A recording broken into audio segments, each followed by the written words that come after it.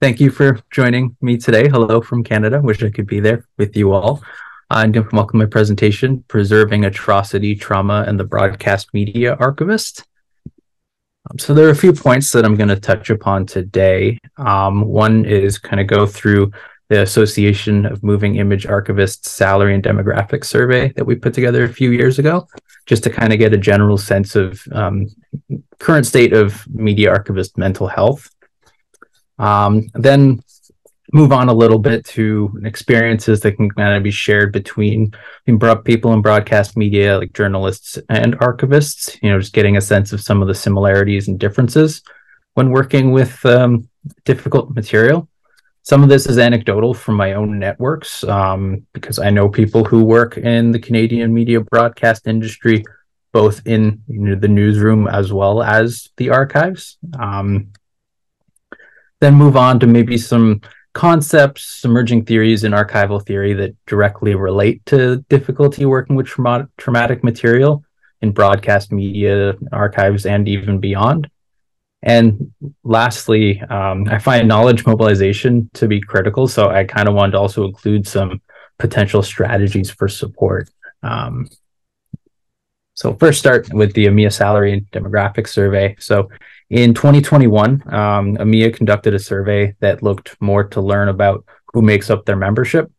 So survey questions were related to identity, education, debt, income, what have you. And for the purposes of this presentation, statistics that I kind of wanted to make note of were number of participants that identified it as having maybe some sort of disability, or as well as maybe some difficulty with mental health.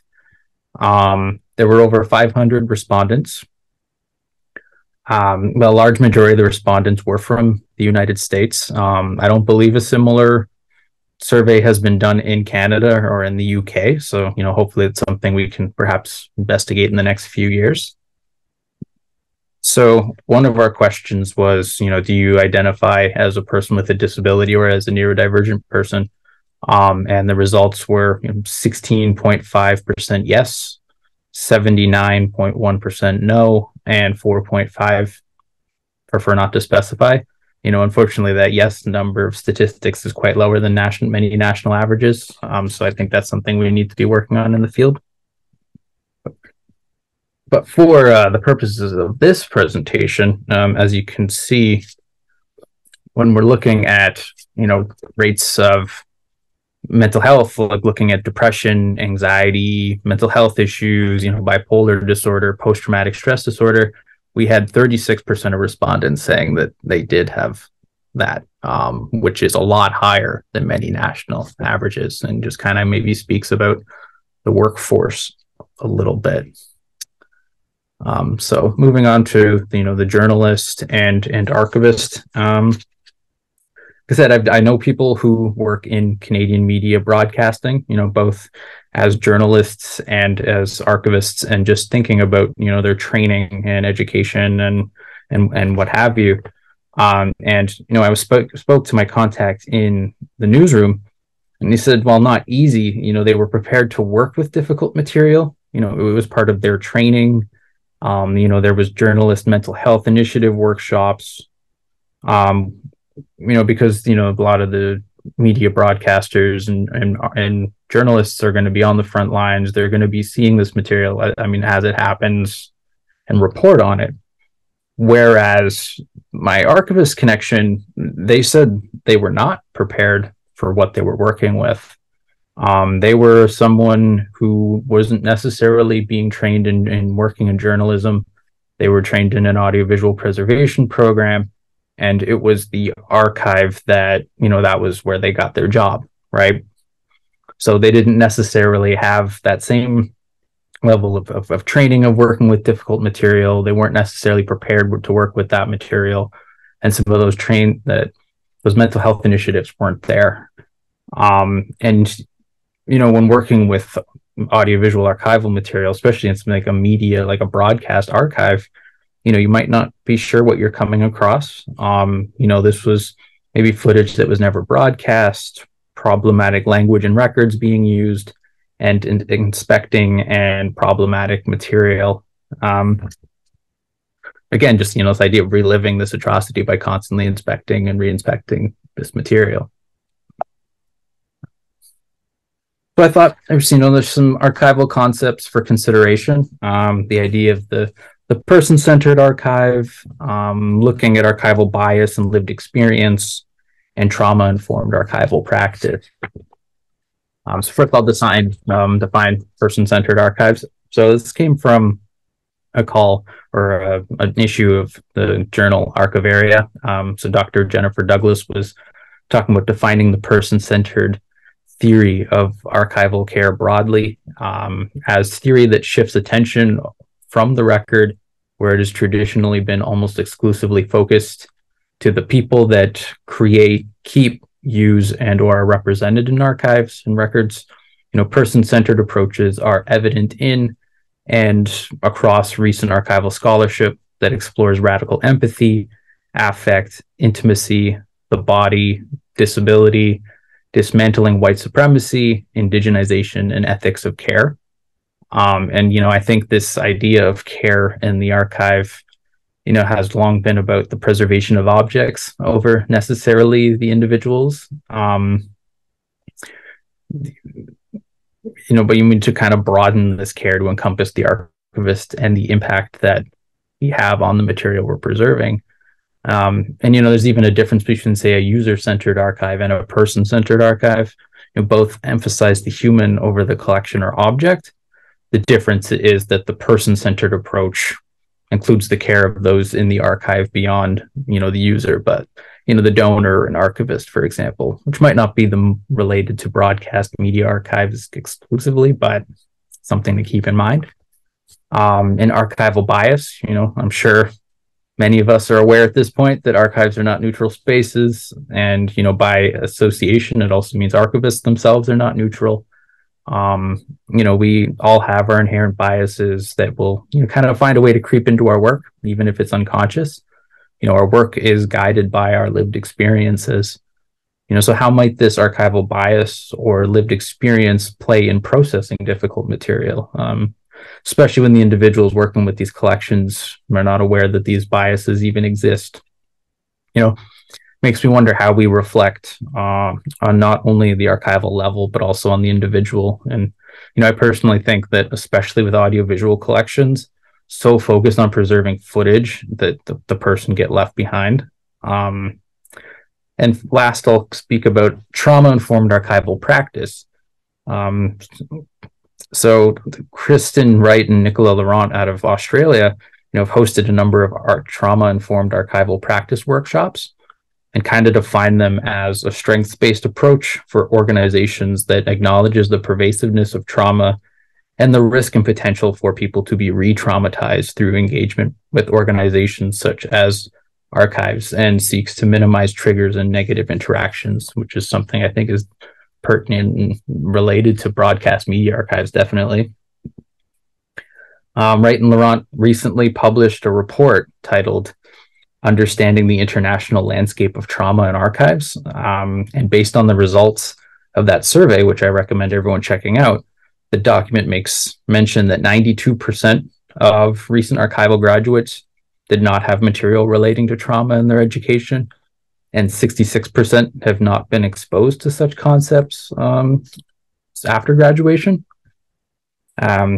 Simmons University Library and Information Sciences had a great guide on trauma-informed archival practice that kind of outlines the different forms of archival trauma. Unfortunately, I can no longer find it on the webpage, but I did take some quotes from it.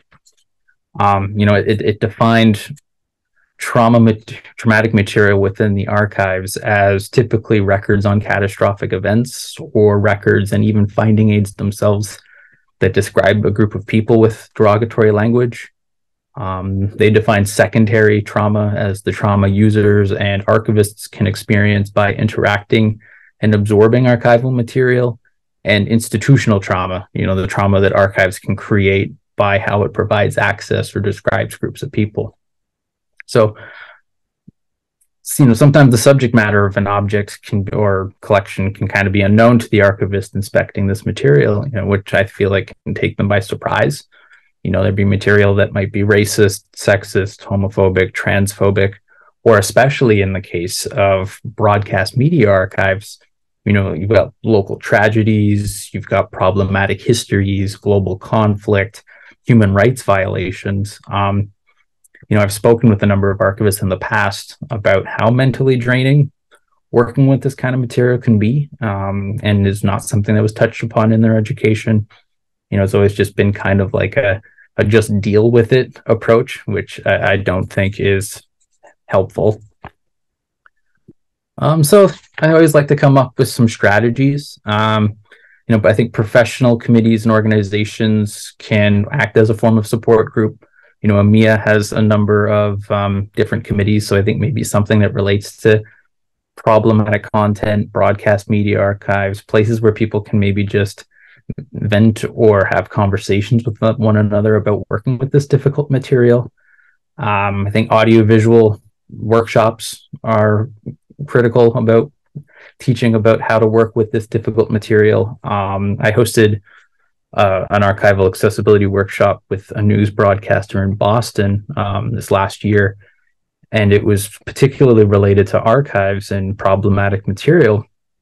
And everyone actually at the broadcast found it helpful, and it was shared in various departments. So instead of just having it be for journalists and being teaching journalists, it was actually teaching archivists and helping everybody. I think including graphic warnings and cataloging, if not already, people have different triggers, but I think it's important we're proactive. And bringing awareness to students and interns about the difficulties of working in broadcast media archives. So I would say, like, if they're a broadcast media archive and you have an intern, or think of maybe some choices of projects that an intern can work on if possible.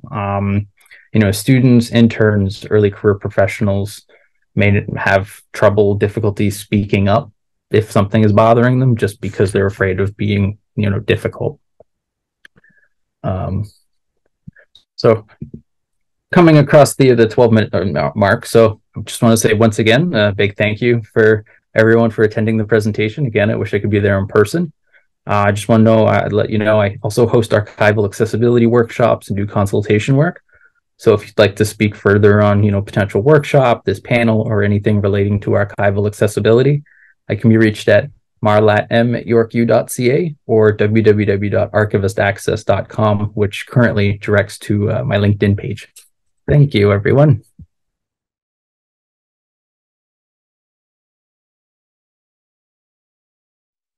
Yeah, definitely. I mean, I've done some of that work myself. So I'm a person who has, depression, anxiety. A lot of that comes from I'm someone with epilepsy, and kind of comes with that. And I've done some work with medical film archives in the past and looked at, the history of epilepsy on film, especially in the early 20th century, and, medical experiments and what have you. And, just kind of realized how much of an impact that had on me, and was not something that I felt was included in my education whatsoever. So I think conversations, like this are helpful. I'd even say maybe themed conferences, more like literature. There's really very little, if anything, on mental health accessibility in media archives. I've done a lot of work, my dissertation on the topic, and there's just more collaborative work I think we all need to be doing in the field, especially for early career professionals and students, right?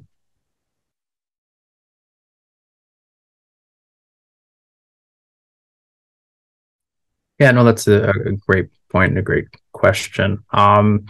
My thought process there is about a big part of its representation, I think.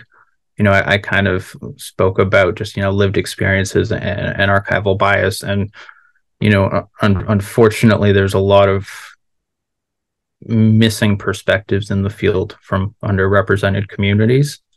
And I think if we have more archivists represent different identities and communities, there's kind of a sensitivity there that we may be able to bring out into the community, into various communities, and even just as a way to educate on what archives are and what some of the work is, and getting, more, even just, even if it's not a formal archival setting, but even just getting material out to community archives, and within academia and elsewhere.